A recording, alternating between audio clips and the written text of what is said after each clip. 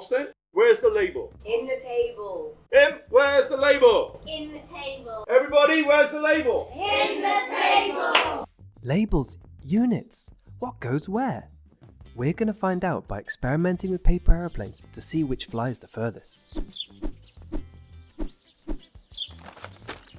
Here are the results.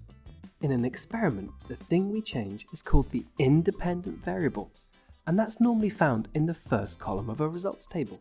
For us, the independent variable is the plane. On a graph, the independent variable goes on the x-axis. You can copy the title and the units from your results table straight onto your graph. The y-axis is for the dependent variable, the thing you measured. For us, that was the distance the planes traveled. In a results table, the dependent variable is normally the second column, and it often has repeat readings as well.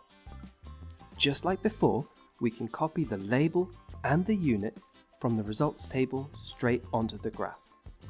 The units go in brackets, and for the labels, remember... Everybody, where's the label? In the table. Perfect, that'll be sorted.